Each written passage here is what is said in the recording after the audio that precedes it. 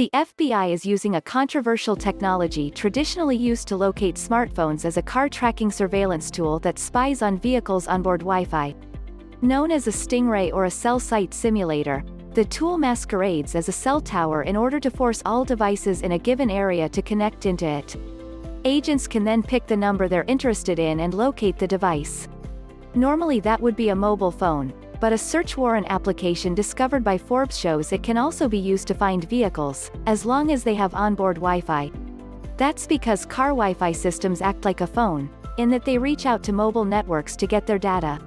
So it makes sense that police would use it to find a car, though this appears to be the first case on record of it happening.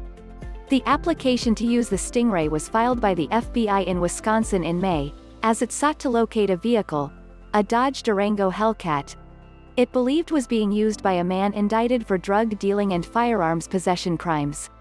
The FBI had already been given permission to use other kinds of surveillance to locate another vehicle, a black Jeep, associated with the suspect, according to the warrant application.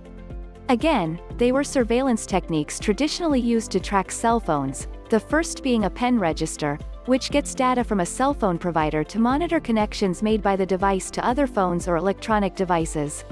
The second was a so-called ping warrant, which shows the locations of cell towers used by a device. That gave them the location of a car dealership, where they learned the suspect had traded in the Jeep for the Dodge, the FBI wrote in its application. After that, the FBI decided to use the cell site simulator. Towards the end of the warrant application, a federal agent explained why, noting that cars like the Dodge were frequently equipped with cellular modems inside their vehicles. These cellular modems are assigned a unique cellular identifier and generate historical and prospective records similar to a traditional cellular phone. These records can assist law enforcement in identifying the location of the vehicle, including patterns of travel and areas where the subject may reside or frequent.